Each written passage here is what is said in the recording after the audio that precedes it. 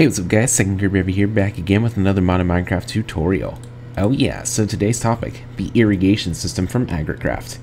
Now this is one of the most complex systems that I've ever seen in Agricraft, mostly because it requires more than wood. So basically the way this works, Agricraft has sprinklers that you can use to sprinkle your crops. So, you need irrigation channels and you also need an Agricraft water tank to do this. So, the wooden water tank requires 7 planks of any wood that you want. It can be any wood you want. Extra biomes. It can be extra biomes XL. It can be biomes with plenty. It can be natura. It can be forestry.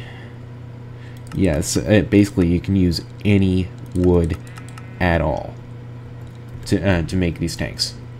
Irrigation channels are 3 wood planks of any kind.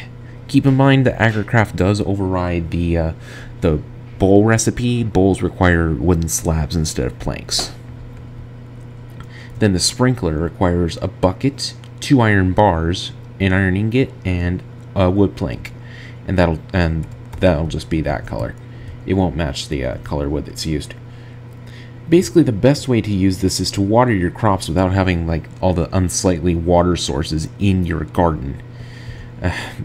I use it in my normal world all the time, and it speeds up. It also speeds up your production. Heck, you know what? Let's go to my other world, and I will show you. See right here, the Agricraft Agricraft irrigation system is taking effect in this farm right here. This needs to be placed at least 4 blocks. The sprinkler needs to be placed at least 4 blocks above like what you want to water, and it waters in a 7x7 area. So, like I said, sprinklers, irrigation channels, and a water tank.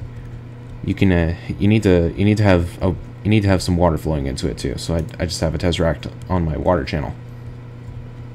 All right. So I think that's it for this modded Minecraft tutorial.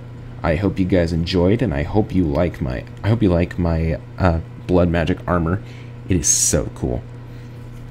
Anyway, if you have any requests for what tutorial, feel free to send me a comment and tell me what it is. Otherwise, I'll be doing more of these, and I am so excited to do them. So, if you enjoyed it, please consider leaving a like. Helps me out tremendously. And also be sure to check out my other videos for a chance to help me out, because I am YouTube part-time. So that'll be it for this Minecraft tutorial. Thanks for watching, and see you next time. Later.